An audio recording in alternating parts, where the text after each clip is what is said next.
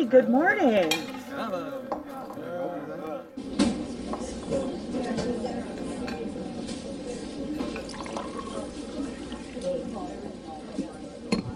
Well, this is a little different, isn't it?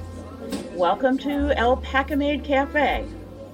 For the foreseeable future, anything that's not DIY on my channel will be in the form of a modified podcast. Because let's face it, the Brendan Santo case has been resolved with his body having been recovered, and the Summer Wells case, there is not any news to report on the Summer Wells case that is new and current. And I am one of those people who likes to cite my sources and fact check myself and occasionally fact check other people when they put out exaggerated statements and half-truths and whatnot. So to just make it easier on me, we're going to sit and chat in the Alpacamade Cafe.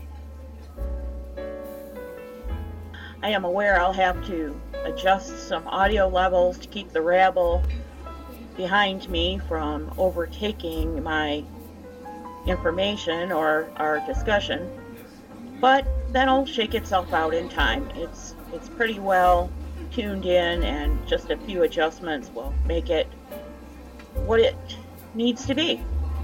There's one rumor that for the last 48 hours or 24 hours or however long it's been since the bullhorn gypsy got on her bullhorn and ranted and raved about refund checks, the first agency to get their hands in the Wells family tax refund pie is the state of Tennessee.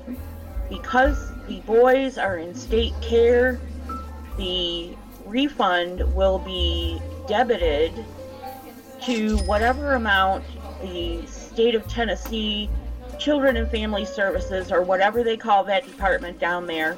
If Don is kept up on his child support payments, then there should be no back arrearages, but we don't know. And so for those running around shrieking and shrieking because Candace and Don filed their taxes as soon as they got their 1099s processed, like most responsible people do, don't worry about it. It's their money. They worked for it. The state of Tennessee will intervene on behalf of the boys. Done deal. And incidentally, a social worker weighed in this morning on Chasing's channel. She only produced a little over a half an hour. I think she was having technical difficulties with the internet. I don't know. But a social worker confirmed that statement that I just made about the Department of Children and Family Services in Tennessee and the tax refunds. So let's not lose any sleep over it. Michelle After Dark this morning did a really good broadcast on the fact-checking factor of disseminating information to the public and the public receiving it and doing their own due diligence and fact-checking, which, as Michelle pointed out, doesn't always happen. And you can tell by which creators people are subscribed to whether they actually do their own fact-checking or not. And without naming names and pointing out the obvious, there's been quite a bit of that lately. Nevertheless, go see both Chasing and Michelle After Dark. They did excellent shows this morning.